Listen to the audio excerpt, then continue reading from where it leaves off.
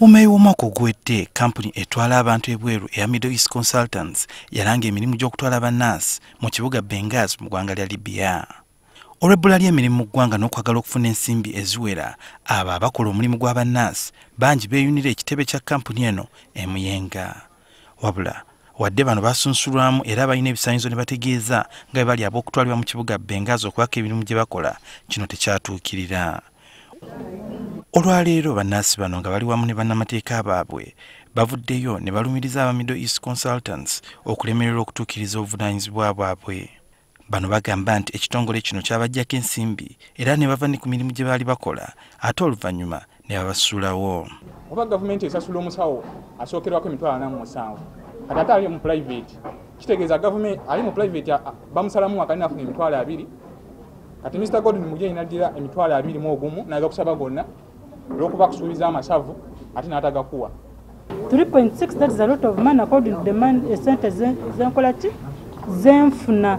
N'otuuka mu office n'ogenda okubabuuza bannange what is going on, ne batandika okuvuma psychologically instead of telling me because I'm learned.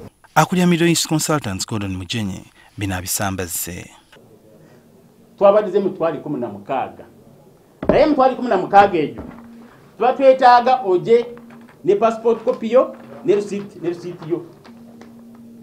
Registration 50,000, it is non-refundable, it is for administration. Emitwalo 16 ya medical check-up of which all of them they did. Oba wali omuntu asasula sente esuka emitwalo 21 come with your receipt. Abasawo ne bannamateeka baabwe bategeezezza nga bagenda okutwala ab'ekitongole kya Middle East Consultants mu kkooti era nga baagala buli omu aliyirirwe emitwalo 24,000 eza $, bwe bukadde 87 buli omu ze baalina okufuna singa baali bakugenda e Benganzi nga kwotadde n'obukadde 3 buli omu olw'ebyo bye bayiseemu. Bo aba Middle East Consultants bagamba ebya kkooti tebabitidde.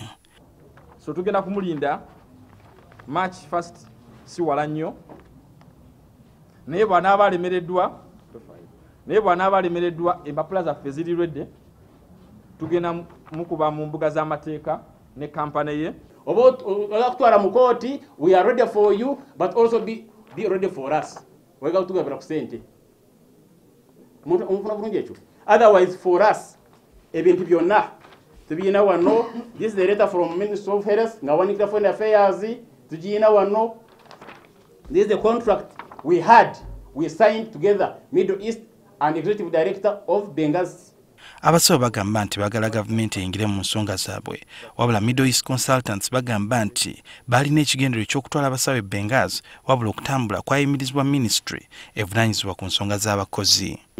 Netuwandiike netugamba, please can you put on hold of vetting of these nonsense until further notice. That's the letter from Minister of Labor instructing us. Gavumenti gye buvuddeko yavaayo n'amateeka ku bikwatagana ne kampuni zitwala abantu ebweru omuli n'okulondola abantu be batwala okulaba nga tebatuukako buzibu bwonna. Suhail Mugabi, NTV, Akawungeezi.